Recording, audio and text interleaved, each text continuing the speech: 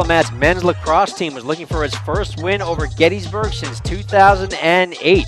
And Cameron Setting would get the Diplomats off on a good start with that big save. But Gettysburg managed to take a big lead before Billy Kempner came up with this goal after the save by Gettysburg's John Madelone. Kempner put it in. That made it 5-2, but Gettysburg was able to go on top big. Finally, Tristan Miller made it 7-3.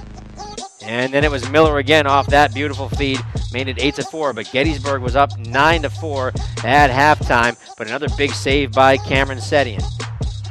And it was John Barney coming from behind the net with that nice bounce shot, and then Evan Baxt with a shot. That was his first goal of the season, tied the game at 9. Big comeback, F&M coming back from 9-4 down. Gettysburg took a 10-9 lead, but then another one from Barney managing to get dumped, stay out of the crease and score to tie the game at 10. Another nice goal, this one from Bobby DeWeese, who had multiple goals that day.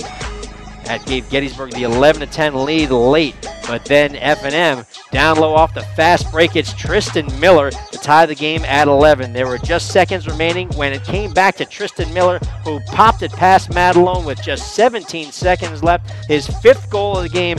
F&M knocks off Gettysburg 12-11. It was the first win over Gettysburg in just about 5 years, and F&M has clinched a Centennial Conference postseason berth and will host a semifinal game next Wednesday at Tyler Field.